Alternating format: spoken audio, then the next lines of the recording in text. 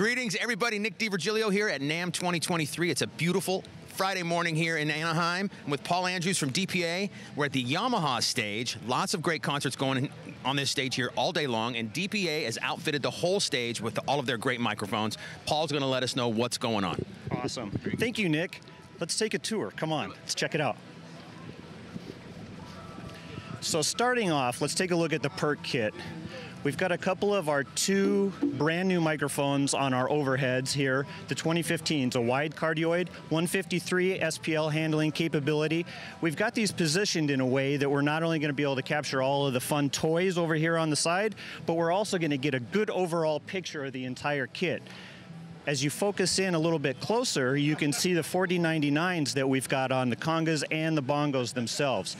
Our proprietary drum clips work really well on these, and they lock in and they allow us to position these exactly the way we would like them to be.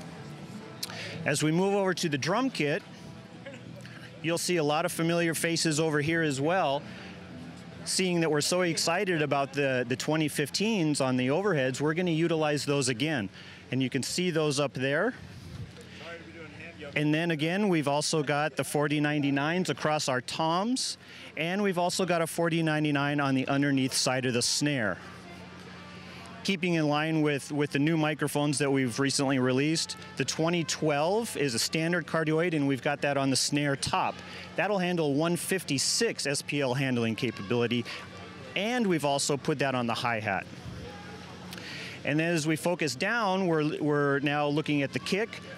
Our recently tech-winning microphone, the 4055 kick mic, which is on the inside, and we've paired that with one of our 2011C microphones just to give that extra flexibility to the front of house in case they want to blend the two back and forth.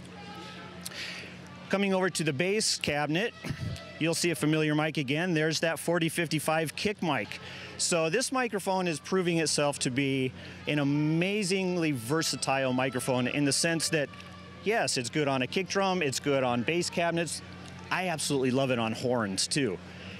Speaking of horns, our horn player has disappeared, but we're going to take a look over here. In the tray, we're utilizing those 4099s again. And I'll show you this here. So we've got this set up with our proprietary horn mount.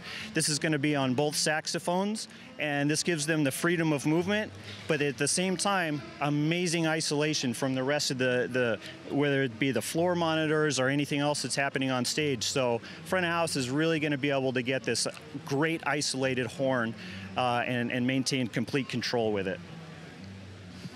In terms of our vocal mics, we're looking at the de facto right here. This has got our 4018 VL capsule in it, so it's going to be super linear. That is a modular design, and we've got that across the board for all the vocals.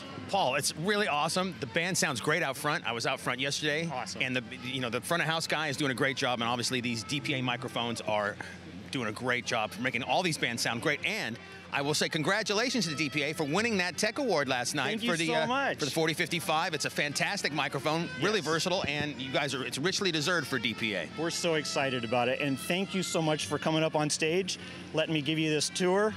Great time. Thanks, Paul. Appreciate it. Thanks for watching, everybody. Thank you.